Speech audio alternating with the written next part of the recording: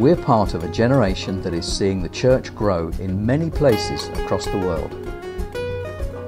As remarkable as this progress is, the fact remains that the vast majority of the world's 1.6 billion Muslims have yet to meet a follower of Jesus.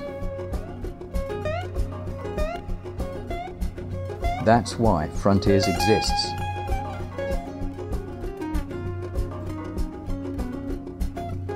Our focus is on living amongst Muslims in places where no one has previously made Christ's love known.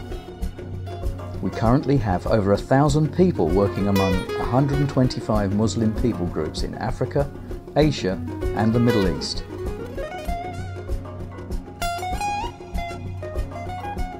As we live out our faith among our Muslim friends, we have opportunities to invite them to follow Jesus.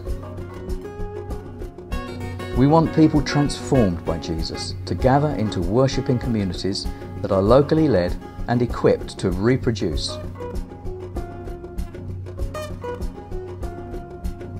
All of this is done through teams. It's the only way we work. Our teams offer mutual support and complementary gifts so that people can be effective in the long term. Working in the locations we work isn't easy. Our teams face many physical, logistical, and spiritual challenges.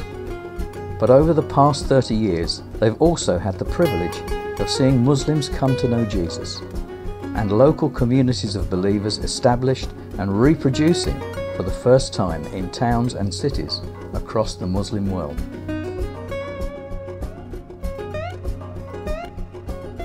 We rejoice at all that God has done, while at the same time recognizing it's too soon to quit.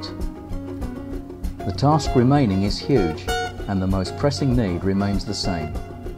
Men and women, young and old, who will rise from their knees and be the generation that takes the glory of God to every people group on earth. Could you be one of these people?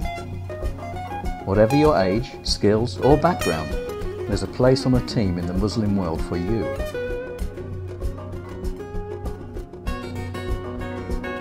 Not all of us can go, but we can all be involved.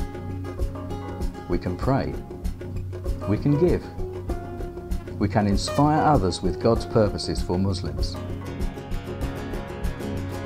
We need all these things to ensure that more Muslims will have the opportunity to hear and for Jesus to be worshipped where he is still not known.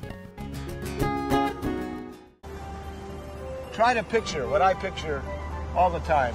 That day when we're going to be in the presence of the Lord Jesus Christ, when we're going to be in that multitude, and you're going to be there, and then there's going to be a Somali, and there's going to be a Darfurian, and there's going to be an Arab and a Turk and a Kazakh and a Malay running up to you and throwing their arms around you and saying, "Thank you, thank you. You were part of the chain link that got some missionaries here, and that missionary talked to my uncle, and my uncle talked to me, and I am here in the presence of our Lord Jesus Christ forever, partly because of your life." Now, if you can think of anything more thrilling than that, you don't have to tell me, but I can. Friends who are going to welcome you into eternal dwellings. That's what this is all about, your partnership with Frontiers.